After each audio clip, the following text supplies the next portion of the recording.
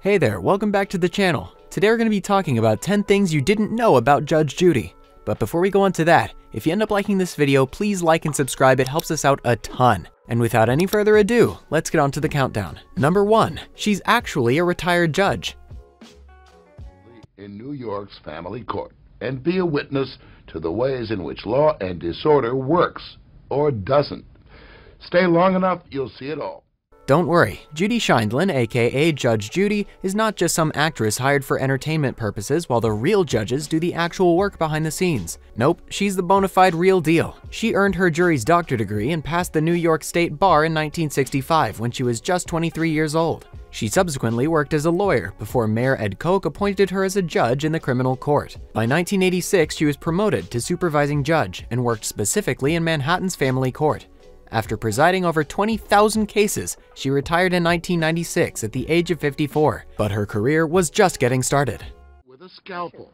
So your objection's noted. It's overruled. Have a seat. No, listen to me. This is not a tea party. You make an objection. Number 2, she originally didn't want the show named after her. When you look down at people and you're insulting them, usually, the entire time, do you lose faith in humanity? You know, I think that as you get older...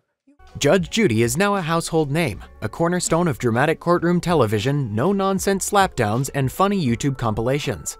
Hot Bench doesn't quite have the same ring to it, but that is almost what we got. According to Merriam-Webster, a hot bench is a judge that actively questions lawyers presenting appellate arguments. However, the producers advised against the name, as it would confuse viewers who are not familiar with legal terms. They wanted something punchy and attention-grabbing. Judy then brainstormed the rather corny Judy Justice before settling on the now iconic Judge Judy. We think she made the right decision, don't you? The world around you, and when people fight over minutiae and ruin their lives, you know, a period of their lives fighting over... Number 3, her show revitalized reality courtroom television. And help yourself. Plus, we'll talk politics, gun control, and much more. You have to take a test to give a pedicure, but you can go and buy a leaf. Reality courtroom television was quite popular throughout the 80s, thanks primarily to the People's Court, but interest was beginning to wane by the late 90s. Both the People's Court and the Divorce Court, which had been sporadically airing since 1957, came to an end in 1993. Jones and Jury, a replacement of sorts for the People's Court, ended after just one season in 1995. Things looked dour for the reality courtroom drama. Enter Judge Judy, which premiered in September of 1996 and became a quick success. The People's Court returned the following year, Divorce Court was brought back in 1999, and a host of imitators including Judge Mathis and Judge Joe Brown soon followed. Weapon, including an assault rifle, with nothing more than your driver's license. Judge Judy is next on Larry King Now. Number 4, she was honored with the Scheindlin Forum. My birthday was October 21st. I was 76. Wow. Now, what? Judge Judith Scheindlin has had a profound impact on civil discourse. Her work and legacy were honored by the USC Annenberg School for Communication and Journalism, who built the Scheindlin Forum in their Wallace Annenberg Hall. The forum also honors Judge Judy's husband, Judge Jerry Scheindlin. The forum is meant to promote intelligent civil discourse and also serves as the host of the USC Annenberg debate series. It's a great way to honor Judge Judy's career and legacy, and it's a fantastic space for young adults to learn the value in complex but civil, principled, and morally ethical discourse. I feel young, except when I look in a full-length mirror. Yeah, well, sure. Yeah. Then it all comes back because, you know. Number 5, she is always briefed on the case. In one form or another for 50 years, lawyering and judging and in one venue or another. So do I think I have it figured out? Judge Judy may air on television for our entertainment, but the cases and rulings are 100% genuine. Even before she enters the studio, Judge Judy has a firm grasp on the contents and relevant information of the case, as the producers send her the pertinent details of each case before she shows up on set. She reads the necessary information at home before traveling to Los Angeles to film each episode, and it may surprise you to hear that while the cases are real, the audience is not.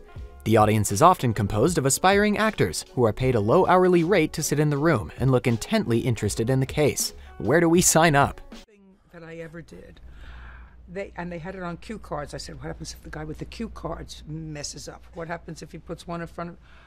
I couldn't do it. Number 6. She has always worn her signature lace collar.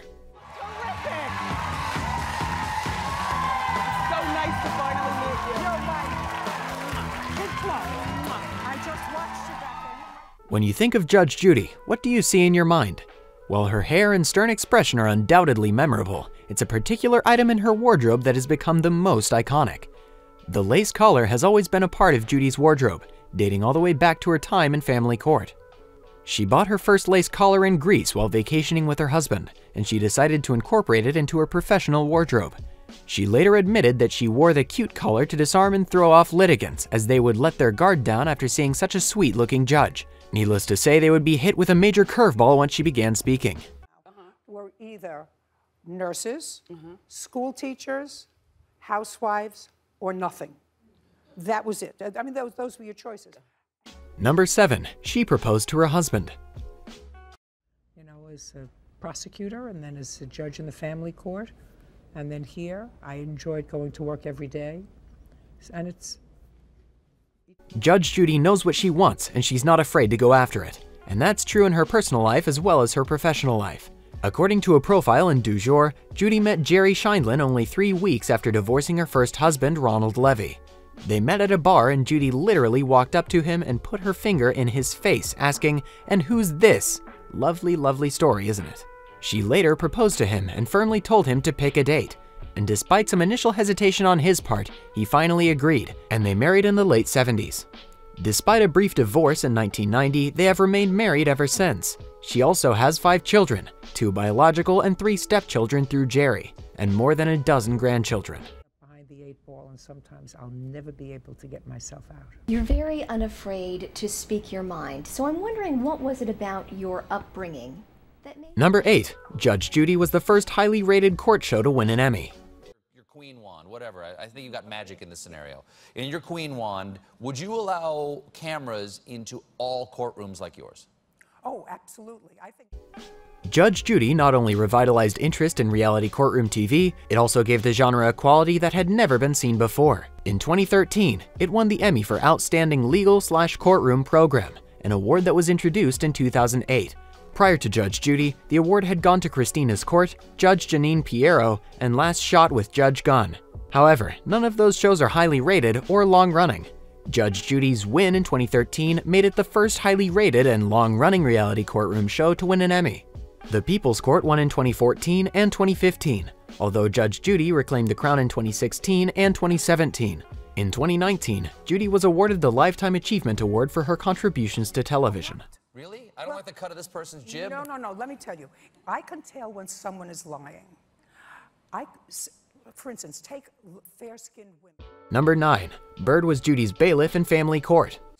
She has a ponytail now. Oh, really?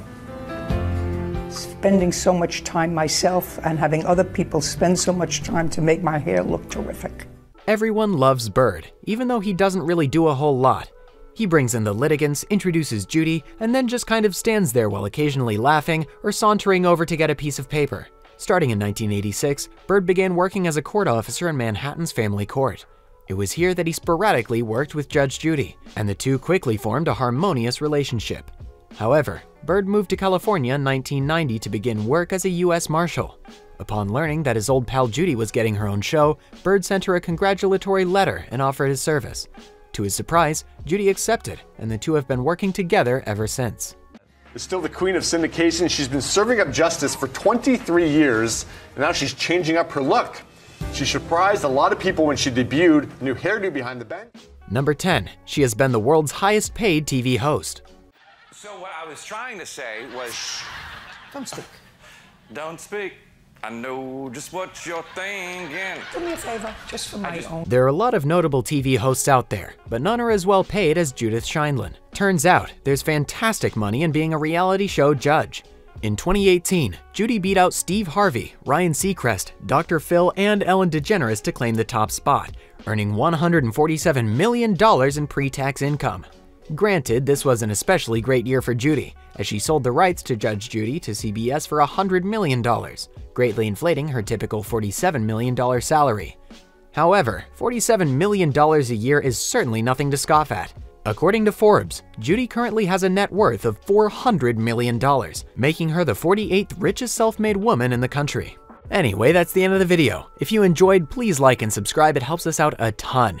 And as always, thank you so much for watching and have a great day.